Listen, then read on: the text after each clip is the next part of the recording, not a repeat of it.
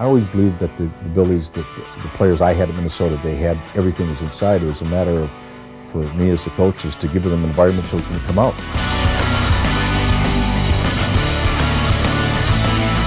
It kind of took the whole Twin Cities and our team as much by surprise as anything else. Not so much that we won, I think, but the fact that we got in position to win. The victory that put the Gophers on the threshold came in dramatic fashion at venerable Boston Garden against favored BU in the semifinals of the NCAA playoffs.